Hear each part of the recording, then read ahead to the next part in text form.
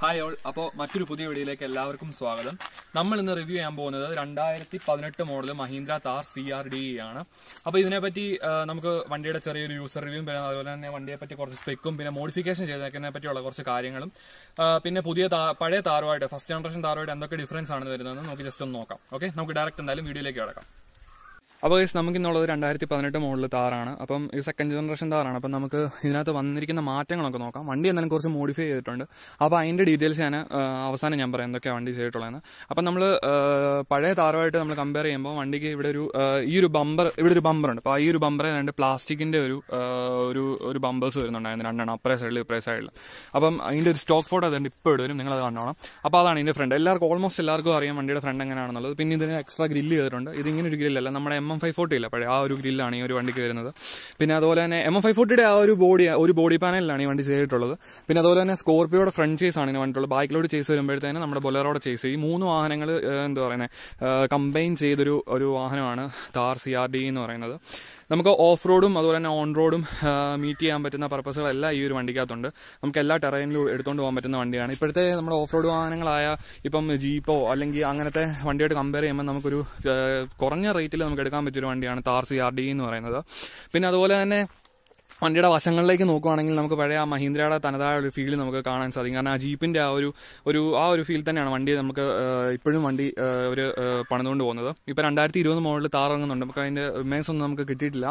അപ്പം അത് കാണുകയാണെന്നുണ്ടെങ്കിൽ നമുക്കറിയാൻ പറ്റും ഇനി അതെങ്ങനെ ആയിരിക്കും എന്നുള്ളത്. അത് ഇതിനെക്കാട്ടിലും എൻ്റയർലി ഡിഫറൻ്റ് ആയിട്ടാണ് ചെയ്യുന്നത്. ഇതെന്തായാലും മഹീന്ദ്രയുടെ ആ ഒരു ജീപ്പിന്റെ ആ ഒരു തനതായിട്ടുള്ള ഒരു ഷേപ്പ് തന്നെയാണ് വന്നിട്ടുള്ളത്. ഇപ്പം മഹീന്ദ്രയുടെ ഇപ്പം ഏറ്റവും നല്ല വണ്ടികൾ എന്ന് ഉദ്ദേശിക്കുന്നത് ഇപ്പം യുവാക്കൾക്കിടയിൽ ഒരു തരംഗം ഉണ്ടാക്കിയിരിക്കുന്ന വണ്ടികളാണ് ക്ലാസിക്കും പിന്നെ അതുപോലെ തന്നെ ഈ മഹീന്ദ്ര താറും. നമുക്ക് ഈ ഒരു ഭാഗത്തേക്കൊക്കെ പോയി നോക്കുമ്പോൾ നമുക്ക് മഹീന്ദ്രയുടെ ഈ ഒരു ബാക്ക് വശം നമുക്ക് നോക്കുമ്പോഴത്തേന് നമ്മുടെ ഈ MM540യുടെ അത്രയും നീളവും കാര്യങ്ങളൊന്നും ഇല്ലെങ്കിലും വണ്ടി കോമ്പാക്റ്റ് ആയിട്ടുള്ളൊരു ഡിസൈനിലാണ് ഇത് പണിതിട്ടുള്ളത്. കാരണം ബാക്കിലോട്ടുള്ള ചേസ് ഞാൻ പറഞ്ഞില്ല, ബൊലേറോയുടെ ചേസാണ് വന്നിട്ടുള്ളത് ബാക്കിലോട്ടുള്ളത്. അപ്പം കുറച്ചുകൂടെ എന്താ പറയുന്നത് നീളമൊക്കെ കുറച്ചാണ് ചെയ്തിട്ടുള്ളത്. ഈ സൈഡ് ആണെങ്കിലും സ്ലോപ്പ് ചെയ്തിട്ടുണ്ട്. അപ്പം ഒരു ഓഫ് റോഡ് നമുക്ക് ഏതൊരു റോഡിലും നമുക്ക് ചെയ്യാൻ പറ്റുന്ന രീതിയിലാണ് വണ്ടി ഇത് പണിതിട്ടുള്ളത്.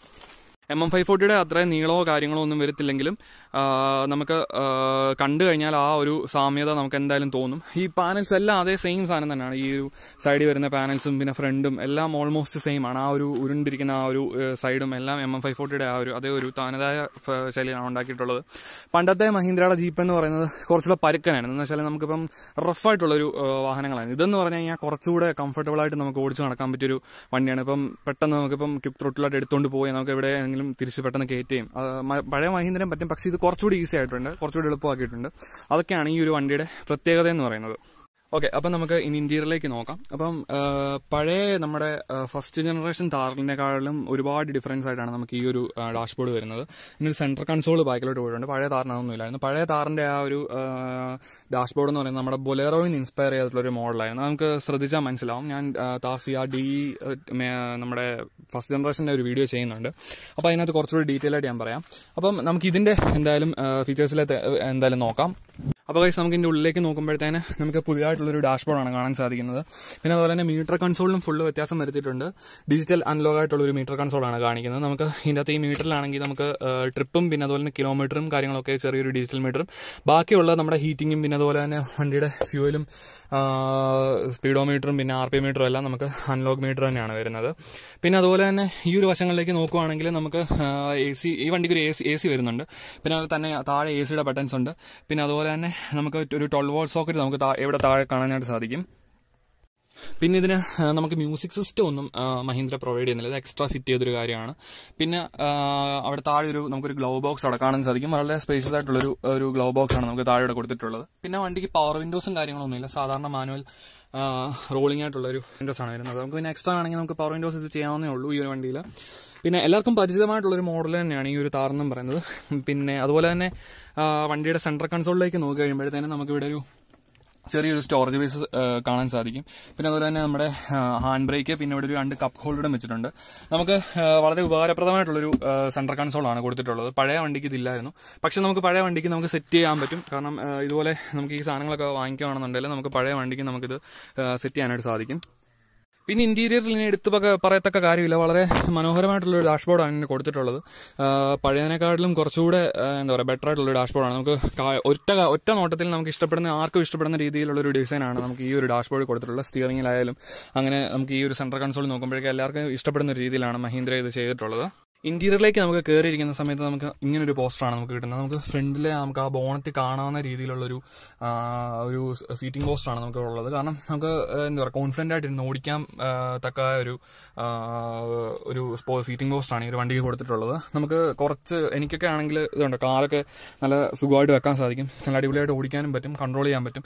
എല്ലാവർക്കും ഈസി ആയിട്ട് നമുക്ക് കൺട്രോൾ ചെയ്യാൻ പറ്റും. ജീപ്പ് ഓടിക്കുന്ന പോലെ അതുപോലെ എക്സ്പീരിയൻസും കാര്യങ്ങളൊന്നും അധികം ഇതിന് വേണ്ട, നമുക്ക് ഈസി ആയിട്ട് നമുക്ക് കൊണ്ടുപോകാൻ പറ്റുന്നതാണ്. പിന്നെ അതുപോലെ ഗിയർ നോബ് ആണെങ്കിലും നമുക്ക് ഈസി ആയിട്ട് പിടിച്ചിടാൻ പറ്റുന്ന രീതിയിലുള്ളൊരു ഗിയർ നോബാണ്. എനിക്ക് വളരെ ഇഷ്ടമാണ്, എൻ്റെ സ്മൂത്ത് ആയിട്ടുള്ളൊരു ഗിയറാണ്, വലിയ കുഴപ്പമൊന്നുമില്ല. പിന്നെ അതുപോലെ തന്നെ നമുക്ക് 4 വീലിൻ്റെ നമുക്കൊരു ഗിയർ നോബ് ഇവിടെ കാണുന്നതായിരിക്കും, 4 വീലായി അതൊക്കെ.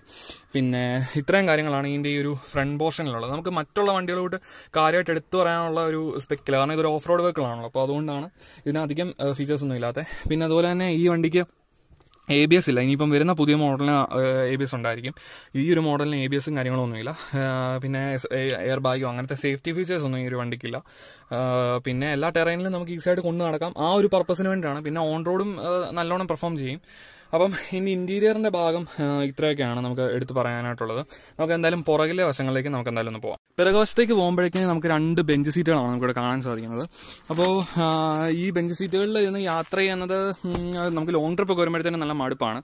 കാരണം മഹീന്ദ്ര പ്രൊവൈഡ് ചെയ്യുന്ന ഈ സീറ്റ് എന്ന് പറയുന്നത് കുറച്ച് അത്ര സോഫ്റ്റ് ആയിട്ടുള്ളൊരു സീറ്റല്ല, കുറച്ച് ഇച്ചിരി ഹാർഡാണ് ഈ സീറ്റ്.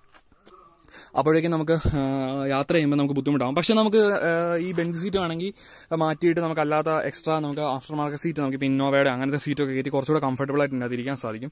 ഫ്രണ്ടിലത്തെ സീറ്റ് വളരെ കംഫർട്ടബിൾ ആയിട്ടുള്ളൊരു അത്യാവശ്യം തൈ സപ്പോർട്ടും നമുക്കൊരു എന്താ പറയുക ഹഗ് ചെയ്തിരിക്കുന്ന ആ ഒരു ഫീൽ ടൈപ്പുള്ളൊരു സീറ്റാണ് വരുന്നത് നമുക്ക് മഹീന്ദ്ര പ്രൊവൈഡ് ചെയ്യുന്നത്. അപ്പം ഇതിൻ്റെ ഈ ഒരു ഇന്റീരിയർ ഭാഗം ഇത്രയാണ്. ഇതിൻ്റെ അത് എടുത്ത് പറയത്തക്ക വേറെ നമുക്കിപ്പം മറ്റുള്ള വണ്ടികളെ പോലെ അല്ലെങ്കിൽ ലെഗ് റൂം അങ്ങനത്തെ കാര്യങ്ങളൊന്നും പറയേണ്ട കാര്യമില്ല. കാരണം നമുക്കറിയാമല്ലോ, നമുക്ക് മഹീന്ദ്ര താർ എല്ലാവർക്കും പരിചിതമാണ്. അപ്പം ഓൾമോസ്റ്റ് എല്ലാവർക്കും അറിയാവുന്നതായിരിക്കും. അപ്പം ഇതിന് ഇന്റീരിയർ ഭാഗമൊക്കെ ഇത്രയാണ്. പിന്നെ ഇപ്പോൾ നമുക്ക് ജസ്റ്റ് ഇതിൻ്റെ ഇനി എഞ്ചിൻ ഭാഗം കൂടെ നമുക്ക് എന്തായാലും നോക്കാം. എഞ്ചിൻ ഭാഗം നോക്കിയിട്ട് എഞ്ചിൻ്റെ സ്പെക്കും കാര്യങ്ങളും നമുക്ക് എന്തായാലും ജസ്റ്റ് നോക്കാം. അപ്പോൾ ഫ്രണ്ട്സ്, ഇതാണ് ഇതിൻ്റെ എഞ്ചിൻ ബേ എന്ന് പറയുന്നത്. 2498 cc 4 സിലിണ്ടർ ഡീസൽ എഞ്ചിനാണ് നമ്മുടെ മഹീന്ദ്ര താറിന് വരുന്നത്. പിന്നെ നമുക്കിവിടെ കാണാൻ സാധിക്കുന്നത് വളരെ വലിയൊരു റേഡിയേറ്റർ ഗാർഡാണ്. കാരണം ഇതൊരു ഓഫ് റോഡ് വെഹിക്കിൾ ആയതുകൊണ്ട് ഓഫ് റോഡൊക്കെ പോകുന്ന സമയത്ത് അതിന് വേണ്ടിയുള്ള കംഫർട്ടിന് വേണ്ടിയിട്ടാണ് ഈ ഒരു വലിയ റേഡിയേറ്റർ ഗാർഡ് കൊടുത്തിട്ടുള്ളത്. പിന്നെ അതുപോലെ തന്നെ നമുക്കിവിടെ കാണാൻ സാധിക്കുന്നത് റേഡിയേറ്റർ ഗാർഡ് സപ്പോർട്ടേഴ്സ് ആണ്. കാരണം ഇടുക്കിയൊക്കെ ആണെങ്കിൽ ഉള്ളിലോട്ട് തള്ളി പോകാതിരിക്കാൻ വേണ്ടിയിട്ടുള്ളൊരു സപ്പോർട്ടേഴ്സ് ആണ് നമുക്ക് കാണാൻ സാധിക്കുന്നത്. പിന്നെ ഈ സൈഡിൽ വരുമ്പോഴത്തേക്ക് നമുക്ക് ബാറ്ററി, ഫ്യൂസ് ബോക്സ്, പിന്നെ ഇപ്പുറത്തെ സൈഡിൽ വരുമ്പോഴത്തേക്ക് നമുക്ക് ഒരുപാട് ഫ്ലൂയിഡ് ലിഡും കാര്യങ്ങളൊക്കെ കാണാൻ സാധിക്കും. ബ്രേക്ക് ഫ്ലൂയിഡും അങ്ങനത്തെ കാര്യങ്ങളൊക്കെ നമുക്ക് അവിടെ കാണാൻ സാധിക്കുന്നുണ്ട്. പിന്നെ നമുക്ക് നമ്മുടെ വണ്ടിയുടെ പവർ ഔട്ട്പുട്ടിനെ പറ്റി സംസാരിക്കുമ്പോൾ മാക്സ് പവർ എന്ന് പറയുന്നത് 105 ആണ്, 105 bhp ആണ്. ടോർക്ക് എന്ന് പറയുന്നത് 247 Nm ഓഫ് ടോർക്കാണ് നമ്മുടെ ഈ ഒരു മഹീന്ദ്ര താറിൽ പ്രൊഡ്യൂസ് ചെയ്യുന്നത്. വളരെ മികച്ചൊരു പെർഫോമൻസ് ആണ് നമ്മുടെ ഈ എഞ്ചിൻ കാഴ്ചവെക്കുന്നത്. നമുക്ക് ഓഫ് റോഡിലാണെങ്കിലും ഓൺ റോഡിലാണെങ്കിലും വളരെ നല്ല പെർഫോമൻസ് ആണ് കാഴ്ചവെക്കുന്നത്. അപ്പോൾ ഫ്രണ്ട്സ്, നമുക്കിൻ്റെ സസ്പെൻഷനെ പറ്റി നോക്കാം. ഫ്രണ്ടിൽ വരുന്നത് ഇൻഡിപെൻഡൻറ്റ് സസ്പെൻഷനാണ്. വളരെ റിജിഡായിട്ടുള്ളൊരു സസ്പെൻഷനാണ് നമുക്ക് ഫ്രണ്ടിൽ നമുക്ക് വരുന്നത്.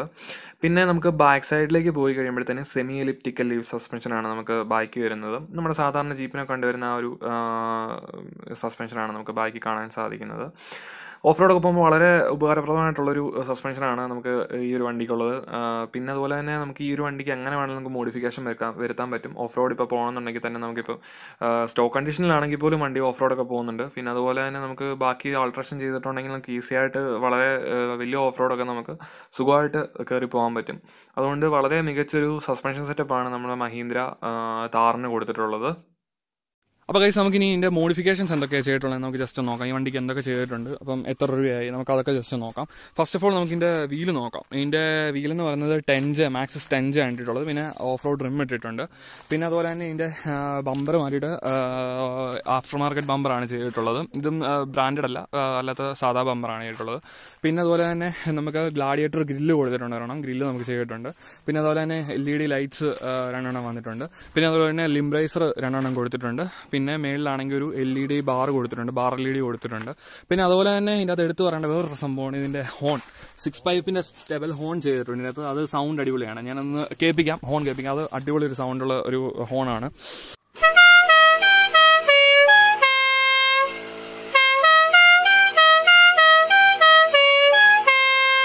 അപ്പോൾ ഗൈസ്, ഇതാണ് ഇതിൻ്റെ ഹോണ്. അടിപൊളി ഹോണല്ലേ, ഇതാണ് എൻ്റെ ഹോൺ സൗണ്ട്. പിന്നെ അതുപോലെ തന്നെ ബൈക്കിലേക്ക് വരുമ്പോൾ കാര്യമായിട്ടുള്ള മോഡിഫിക്കേഷൻ നമുക്കിനകത്ത് ചെയ്തിട്ടില്ല. ബൈക്കിൽ ഇപ്പോൾ നമുക്ക് ചെയ്യാൻ പറ്റുന്നതെന്ന് പറഞ്ഞാൽ നമുക്ക് ഒരുപാട് മോഡിഫിക്കേഷൻ നമുക്ക് ചെയ്യാൻ പറ്റും. ഫോർ എക്സാമ്പിൾ ഇപ്പം ബമ്പർ മാറ്റി നമുക്ക് ഓഫ് റോഡ് ബമ്പർ ചെയ്യാൻ പറ്റും. പിന്നെ ഷാക്കിൽ ഒരു ലിഫ്റ്റ് ചെയ്യാൻ പറ്റും. പിന്നെ നമുക്ക് ഈ ലൈറ്റ് മാറ്റിയിട്ട് നമുക്ക് ആഫ്റ്റർ മാർക്കറ്റ് ലൈറ്റ് കയറ്റാൻ പറ്റും. അത് പിന്നെ നമുക്ക് മെയിനായിട്ട് ചെയ്യാൻ പറ്റുന്ന ഈ സോഫ്റ്റ് ടോപ്പ് മാറ്റി നമുക്ക് ഹാർഡ് ടോപ്പ് ബോഡി ചെയ്യാൻ പറ്റും. അങ്ങനെ കുറേ കാര്യങ്ങൾ നമുക്ക് ഉപയോഗമുണ്ട്. വണ്ടി ഫുള്ളി നമുക്ക് ടോട്ടലി മോഡിഫൈ ചെയ്യാൻ പറ്റുന്ന ഒരു വണ്ടിയാണ് മഹീന്ദ്ര താർ എന്ന് പറയുന്നത്. നമുക്ക് നമ്മുടെ ഇഷ്ടത്തിന് പണിയാൻ പറ്റുന്നൊരു വണ്ടിയാണ്.